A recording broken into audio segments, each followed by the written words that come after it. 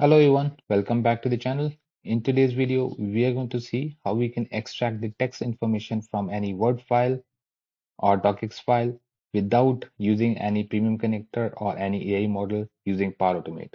I'm having one Word file in my OneDrive, that is this one. And as Word files, the docx files are in turn itself zip files. If we extract these files, for example, you could see like post extraction of any docx file, we have multiple folders: Word, Doc, Doc props, custom XML, rels. So these in turn docx in turn is works like a zip file.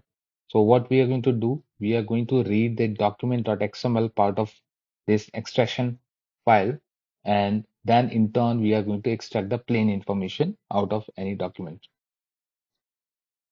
So using Power Automate, we are going to automate this process of extraction of the plain text. And over here, I'm just going to create one simple flow, and I'll create an instant cloud flow. And we are going to use manual trigger for our demo purpose. And as a first step, as I said, docx file itself is a zip file. So we need to extract the content out of this docx file. So for that, we are going to use extract action, extract archive to folder. And over here, we are going to define the path. So for path, we are going to just pick any of the file, and we'll actually rename that to our actual file or the path folder. So right now it's in my root. So if you look at my this document, the docx file, it's in root. So I am going to rename it because by default it only allows to select the zip files. So we are going to rename the stuff or the file which we are going to use. So I'll just say remove everything. So this is my file name, and as an extracted where it should extract. So I'll just pick one of my folder. So it should extract over here, and it should override the extraction whenever it's done. So once you save it and run it, you will find your extracted files, or this docx would be extracted inside this folder, where the folder which we have specified. So once this action executed, you will see in the output we are getting this array of information.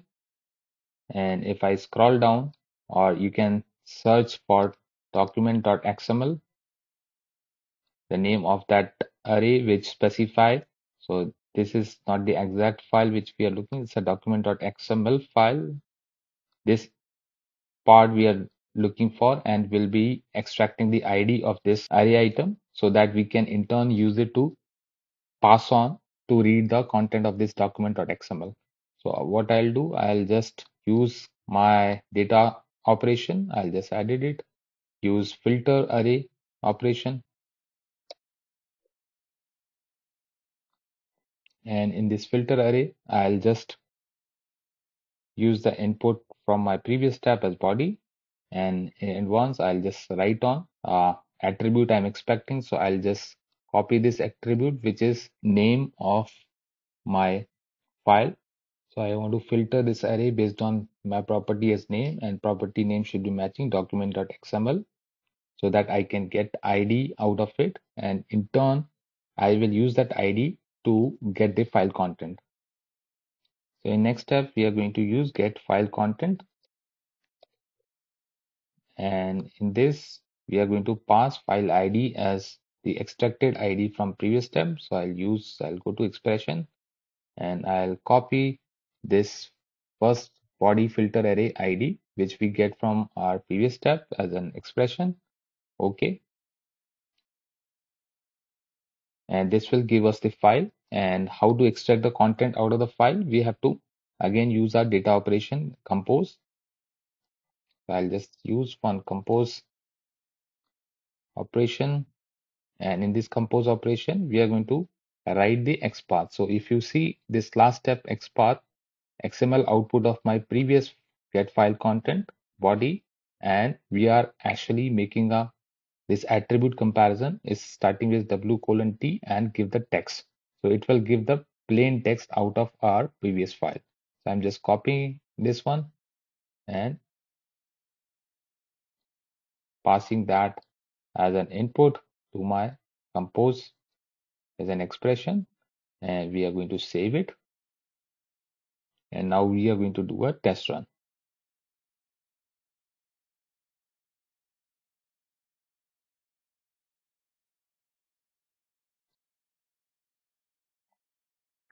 So we got our extracted archive folder, filter array, and in get file content in filter array, we got the ID. And in get file content, we are passing that ID to get the file.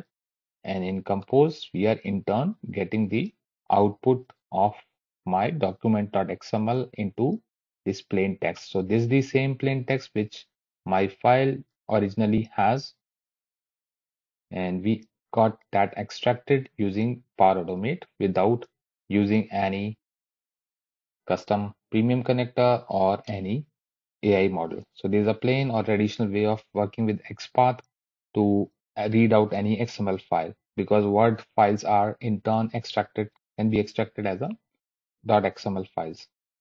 So that is it for today's video. So if you wish to use this way of extracting any plain text out of Word file, you can try this way. Thank you for watching it.